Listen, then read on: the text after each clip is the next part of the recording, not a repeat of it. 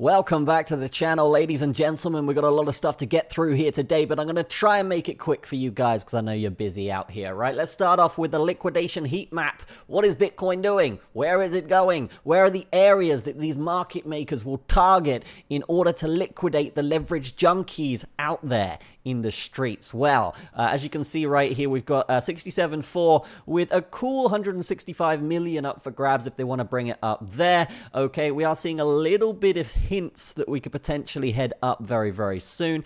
But as of right now, yeah, pretty much in the middle of the range, just kind of hanging on for dear life. We also have 148 mil towards the lower side, as you can see there. So if they do want to bring this down lower, and again, I'm in the middle right now until we really get to about 63.5. If we get to 63.5, and I'll show you in a minute, if we get to 63.5, it's looking very, very good for a potential long, okay? So we'll just see how that goes, but as of right now, yeah, just hanging off the cliff here, trying to hold on for dear life before the run potentially ends, or we just trap and explode towards the upside.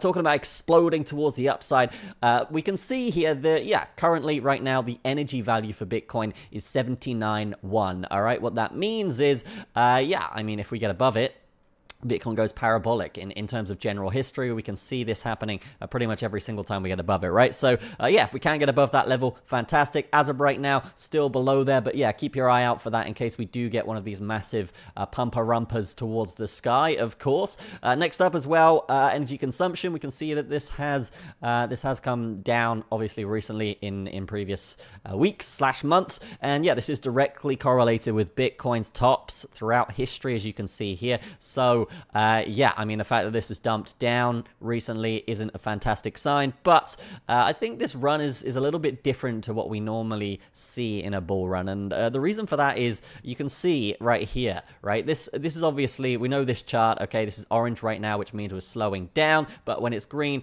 we get absolutely parabolic towards the upside, but we can see here in the oscillator format that actually this is printing something that's very different to what we've seen in the past in terms of the past runs, right? This is very spotty. This is very kind of indecisive of whether this wants to head up. Whether that's a trap and we just explode very, very soon is up for debate. But as of right now, yeah, it's not really in tandem with the rest of the wave. So just keep in mind that this wave may be a little bit unique compared to previous waves and kind of catering our TA towards that anyway.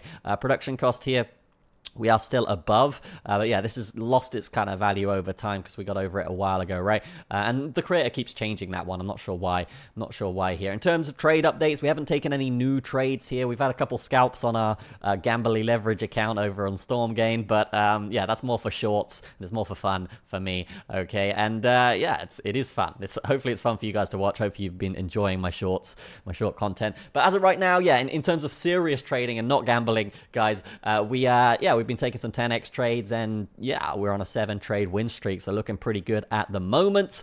We will see if this continues. The record for us right now in terms of winning trades in a row, I believe, is 26. It might be 28, but it could be 26. I'll have to double check that in the old archives. But yeah, if we can get close to that, that'd be fantastic. I haven't had a streak like this in a while. I think the last streak we got to something like maybe 6 or 7 trades. So yeah, we're kind of on par with that right now. If we can get a nice big win very, very soon, that'll be fantastic, and that will be on the copy trading 5k to 100k challenge, as you can see here, right? So building that up again, let's get it going. And then the final thing I wanted to show you guys, a little bit of new data for you. We've got ETF outflows coming from yesterday, $112 million, which is not good. It's not good at all, right? It means institutions are getting a little bit shaky out here and withdrawing their Bitcoin. And the day before that, or the week, yeah, the Friday before that, it was just under $1 million outflows. So yeah, we would need some inflows to come through here, and this is kind of correlating with the price. When we do see big inflows, we do see that price increase because people are predicting the supply shock, therefore they are buying Bitcoin, right? Pretty simple stuff there. But yeah, as of right now, outflows looking like they're pouring outflows here. So yeah, we'll have to keep an eye on that. We will have to keep an eye on that. But yeah, I mean, as of right now, we are chilling, waiting. We have currently broken structure here on the daily, which is not a great sign. Usually when this happens in a run, we either come down and consolidate for some time before making another wave, or we begin a bear market. Okay, so just be careful out here. One thing I'm looking for here right now is this 3-day volume weighted ATR band. This is super crucial. Okay, usually this is the area where we like to pull back to and get pumps from. Okay, if we do go back in history here, so we're following this line here. All right, we're following this little pink bad boy here, right? So usually when we're above this in a run, this is a great indication of how strong our bull market is, right? So, and when we lose it, as you can see here, then the bull market ends, and when we begin our bear market. So if we can stay above this, like we didn't do here, if we can stay above it like we did for the entire run last time around, that'd be fantastic. And again, I'm talking about this line here, okay?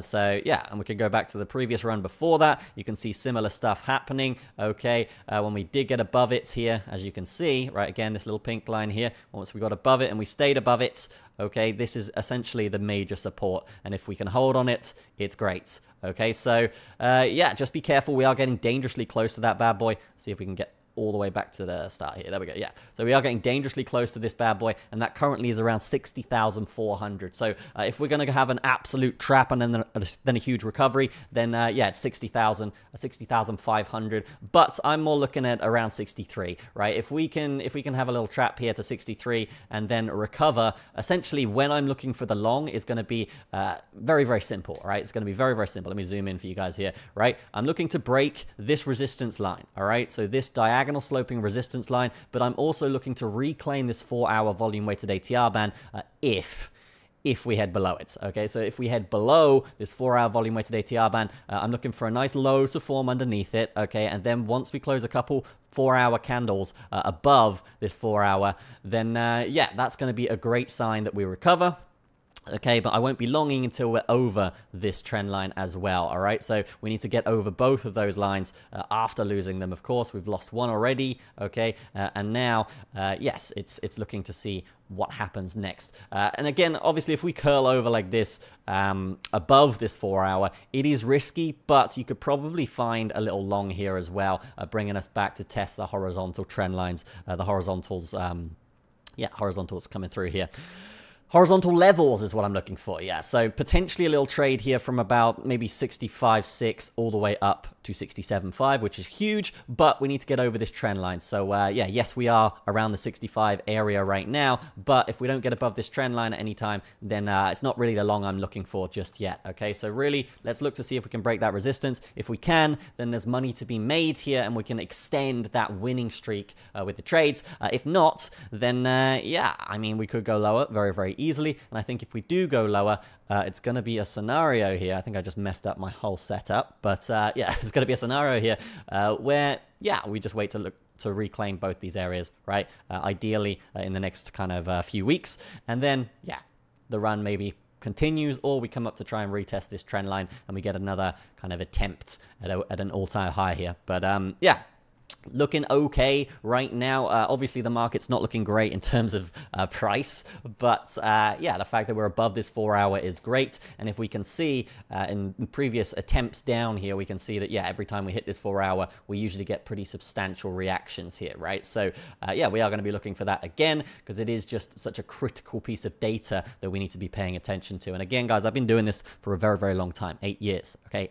8,000 years here. And what we will say is, yeah, I mean, I've seen this all before. I've seen this all before. And if we can get a similar edge to what we've done last run, then yeah, it's going to be a lot of money to be made. And again, we haven't hit this 3-day in a while, so I would imagine some reactions off of it anyway. So hopefully we come down to the low 60s, we hit this 3-day volume weighted ATR band, we reclaim all of these bad boys, and then we bang it, okay? We bang it from that point, and we obviously go long as we bang it, right, and make money. That's the plan. That's the plan coming through here. In terms of everything else, altcoins and stuff like that, I will just say be very, very careful out there. A lot of these coins are getting absolutely obliterated. Even Gala right now is getting destroyed. Doge, I did a video yesterday on. We basically said, hey, if we lose this trend line, we're expecting to head down to this one. And yes, that's exactly what we did. The measure move on this bad boy. I'm actually on the wrong chart here. If we can. Okay, yeah, the measure move on this bad boy is actually down to 10 cents 7, so we will keep an eye on that on Doge. But yeah, as of right now, it's pretty much going to plan here for Doge. We're just waiting to see what happens once we hit this trend line, and then obviously if we can reclaim this 4-hour volume weighted ATR band similar to Bitcoin, then yeah, money to be made here once that starts to recover. My stomach is rumbling because I'm hungry. Okay, I'm super hungry, and again, Gala is just getting obliterated. Right, it's getting obliterated here. I'm not sure what's going on with this thing, but yeah, I'm a little bit cautious here to really add more. And yeah, I will just wait for this 4-hour as well to really get going. So yeah, if this is a downtrend that wants to continue, then we just wait to reclaim that 4-hour, and then yeah, we get a lower entry, of course. So yeah, let's chill here. Let's wait. Let's be cautious in these markets because it can be very, very dangerous out here, right? We are seeing some kind of wedge structures form as well here on the 4-hour, so maybe there will be a play as we get over that coming through very, very soon, all right? So, yeah, don't be rushing into too many trades. I know I'm putting out these crazy gambling shorts, but I can do this, right? I'm in the position to do that. You guys should definitely not do this, okay? And, yeah, I will be releasing videos of why I'm taking these trades soon because I want to link the shorts to actual videos, but that will come in time, okay? Right now, we're just trying to go viral and have fun doing it, right? So hopefully I can help you guys along the way. Any value you've got from this, then yeah, be sure to use it and use it at your own risk, all of that good stuff. I'm just here to help you at the end of the day, as my mentors helped me in the beginning. So I will see you very, very soon. Have a fantastic one. Be sure to like the video if you want to help me out. And also, yeah, links in the description for exchanges, Patreon, all of that good stuff. See you very soon.